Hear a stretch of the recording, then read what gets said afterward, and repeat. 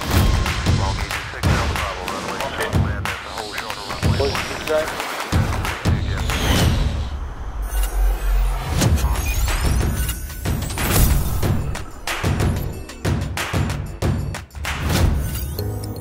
On a large airplane, in clean configuration, when increasing the angle of attack, some buffeting appears.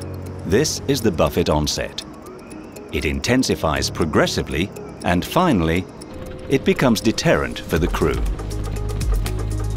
To avoid any subjective interpretation, this limit is determined by analysis of the variation of the vertical acceleration at the pilot's seat.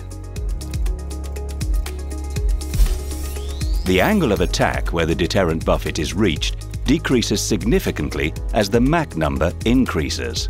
As an order of magnitude, the value is around 10 to 14 degrees at Mach 0.4 and 6 to 8 degrees at Mach 0.8. Without any angle of attack protection, the pilot is usually able to perform pitch maneuvers up to the deterrent buffet, but he is not supposed to go above.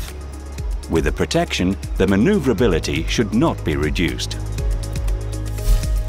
Therefore, the tuning is such that the limit is set as close as possible to this deterrent buffet.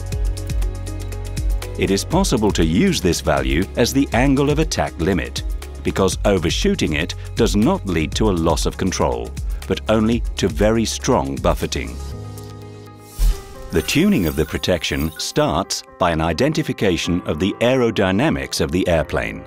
Over the entire Mach range, the angle of attack and the elevator deflection corresponding to the deterrent buffet need to be known.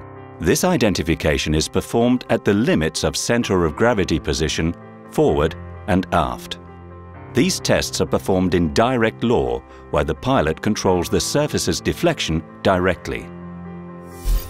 On a specific display, the pilots monitor the key test parameters obtained from the flight test installation: angle of attack and side slip. For this identification at high altitude at a given Mach number, the airplane is installed in a turn in descent. The Mach value is maintained accurately while the angle of attack is progressively and smoothly increased, until the flight test engineers announce that the deterrent buffet has been reached. The key difficulty in this test is to maintain the Mach number precisely in the turn. The angle of attack increase leads to more drag and therefore a strong tendency to decelerate. This is compensated by an appropriate increase of the dive. The test is carried out at around 10 values of Mach, between 0.4 and MMO. It allows a curve of the deterrent buffet angle of attack function of Mach to be drawn to prepare the tuning of the protection. The protection in normal law is first checked in a simulator to confirm that for a given Mach number, the maximum angle of attack reached is close to the value corresponding to the deterrent buffet. In flight, in normal law, for several Mach values, turns are performed at maximum thrust, trying to maintain precisely the Mach value up to full backstick, with different dynamics to increase the angle of attack. For the slow increase of angle of attack, the airplane should remain below the buffet, but for the fast increase, it may be briefly reached.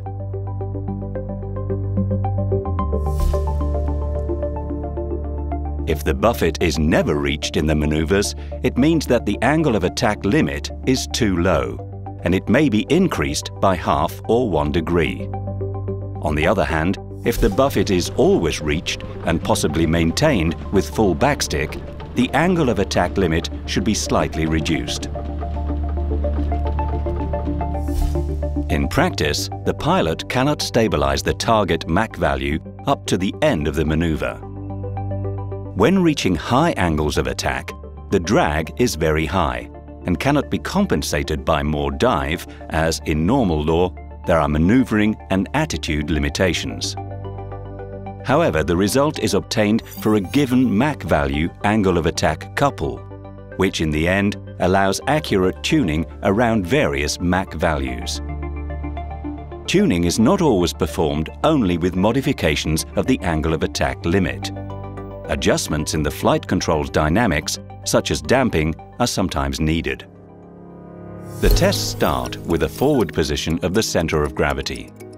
The maneuvers are performed over the entire Mach range. The same series of tests is then performed with an aft center of gravity position. The elevator efficiency and the damping are different. Therefore, the tuning needs to be adapted. In addition, a slight reduction of the angle of attack limit is sometimes necessary. On large transport aircraft, at high angle of attack, there is frequently some pitch up, which means that, in direct law, the angle of attack increases without input from the pilot. The design of the protection takes into account this pitch up by adding a pre-command term on the deflection of the elevator at the appropriate angle of attack to compensate the pitch motion. The adjustment of this pre-command is part of the tuning process of the high angle of attack protection. When modifying the aerodynamics or the length of the fuselage of an airplane, a new identification is performed, followed by the tuning of this high angle of attack protection.